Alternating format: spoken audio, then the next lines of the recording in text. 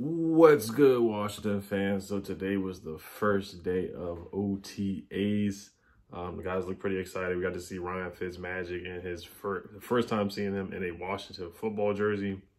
No, it's a practice jersey, but we got to see the beard gut and the beard of Fitzmagic. So 86 guys have arrived or were participating in voluntary OTAs today, which is huge. I mean, not a lot of guys. There are some guys that don't show up. Some teams they're not even going to have OTAs this year. And also the players union told players they encourage them not to go to OTAs. So it just shows Ron Rivera's influence on the players and the changing of the culture. These guys want to get to it and get after it. They're ready to practice whatever it is. These guys want to get chemistry together. So this is awesome to see. The guys that weren't there was Chase Young wasn't there. Montez Sweat was not there. Charles Leno was not there because he had his child the other day. He will be at the facility on Friday. And Steve Sims is probably the surprise guy that was not there at OTAs. The reason why he's a surprise to me not being there is really because he's a fringe guy. I mean, the three guys, of course, are going to be on the team. Charles Leno, Montez. We already know. I don't have to say nothing about Chase Young. Steve Sims is a guy that probably will not be making the roster, in my opinion. I think we all can agree on that. We really revamped this wide receiver room, so I'm surprised that he's not there. I think he needs to get in there and get all the work, get on the jugs, and get all the catches that he can get because he was awful last year. He was really bad. Very disappointed because I was a pretty big Steve Sims fan. I'm still a Steve Sims fan, but if you're going to muff punts and drop passes 50% of the time, then you got to go. So observations, Jason Wright gave a speech to the team before practice, just talking about George Floyd. Rest in peace to George Floyd. This has been the year anniversary, so sending my condolences to his family. And then after that, they got started. So I'm just going to read some nuggets here from practice. I saw some highlights and things like that, some things that I thought were pretty important that stood out. If you look at the offensive line, which is, of course, we made changes. They did ask Ron Rivera about that. He just said he wanted to get younger about releasing Morgan Moses and releasing Jaron Christian, mainly about Morgan Moses. I'm not going to beat a dead horse. I mean, I'm talking about Morgan Moses so much over the past week, but, you know, he just said he wanted to get younger. I remember he said with Carolina that they got old, and Morgan Moses is 30, which is not super old, but I get what he's saying. You know, Sam Cosmi's, 23, 24. Sadiq Charles is young.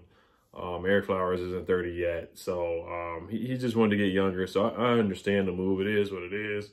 But if you look at the starters today or the guys who lined up first, and, you know, you don't want to take too much stock in it, but left tackle was Sadiq Charles, which is very interesting because, you know, he's mainly, they really want him to play guard. But, you know, he's basically going to be the emergency left tackle or the emergency right tackle if injuries start to happen.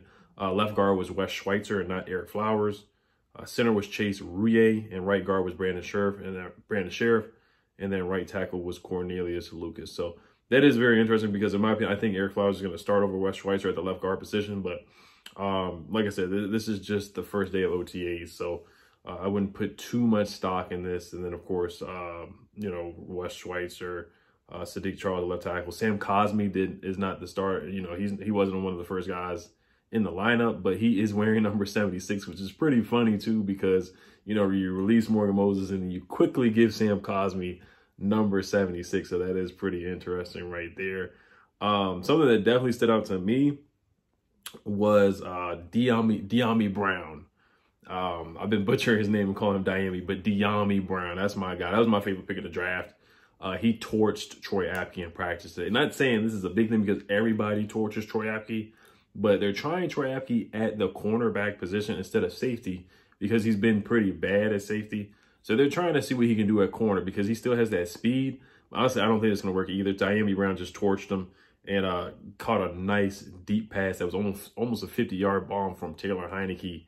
That I'm just excited to see Dyami Brown. So the tweet from Matt Paris was Dyami Brown just torched Troy Apke, who was lined up outside. McCain and Reeves were the safeties, and a nice throw from Taylor Heineke too. Tyler Heineke also threw an interception to Derek Force, the safety out of Cincinnati.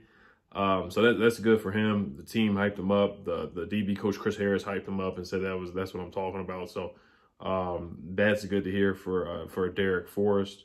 So then they asked Ron Rivera about the wide receiver core as well, and he said some of those guys can run. I mean, all those guys can run. Talk about Curtis Samuel, coaching him again. So he's excited to see that. And there's a video on Instagram of Terry McLaurin and Curtis Samuel playing around, having some fun. Curtis Samuel makes a funny face on the camera. So those guys were roommates at Ohio State. So the chemistry is going to be great with these guys. I'm excited for this receiving core. I mean, we got better. We got more speed. I'm super excited. So we talked about the offensive line. Now let's get to Landon Collins. He's a guy that has been injured. DeShazer Everett came back. He's going to be, you know, ready for week 1. Landon Collins said he's going to be ready for week 1. Kyle Allen is a guy coming back as well. He should be ready for week 1. Not sure though. And then Matt Ioannidis is going to be huge coming back on this D line, adding the depth to our defensive tackle spot. I mean, I think he's the best pass rusher of the interior linemen. It's probably between him and Deron Payne or Tim Settle. But those guys get to the quarterback the most. Matt Ioannidis gets to the quarterback the most out of all our interior linemen. So defensive linemen. So I can't wait for him to come back. I mean, he's going to make this defensive line even scarier. So I'm excited for him to come back. But they did ask Landon Collins a question about him moving to linebacker, and he answered. He said, "I was just laughing at it. I was drafted as a safety. If someone was going to come talk to me about it, we'll talk about it. But that's about it. If we have packages they want to put me in, I'm always open to it because I'd rather have all of us DBs on the field anyway. The more defensive backs, the merrier." So that's how he feels. You know, Landon Collins, it's a touchy subject when people ask him about moving a linebacker or when people call him a box safety. He gets pretty offended when people ask him about that. So it sounds like he's, you know, it sounds like he's kind of open to it, not really though. So this is something that really gets him mad. You see him on social media when people ask him about it, he responds to it in a certain way. He blocks people on Twitter, gets very upset. So I still have some faith in Landon Collins. Cameron Crowe played really well last year. So, you know, a lot of people want him to be released or traded, but I don't think he's going to be released this year because of the dead cap hit. But adding him to the roster, that should help. And I think Landon Collins actually played pretty well in that Dallas game right before he got hurt. He got the strip sack on Andy Dalton. That was probably like the best play that he made all year, but tackling wise, he was pretty darn bad. Let's see here. What else? Jamin Davis was at middle linebacker today. Cole Holcomb and John Bostic were the outside linebackers. So that's pretty interesting. Jamin Davis taking on that role as a rookie. And people were at, you know, he can play all 3 linebacker spots. So position flex is big with Jamin Davis, but that's pretty important for the rookie. It looks like he's going to be the Mike linebacker. And like I said, this is just OTAs. So, you know, we'll see. Samis Reyes made a nice catch. This is from JP Finley. Samis Reyes made a nice catch down the seam.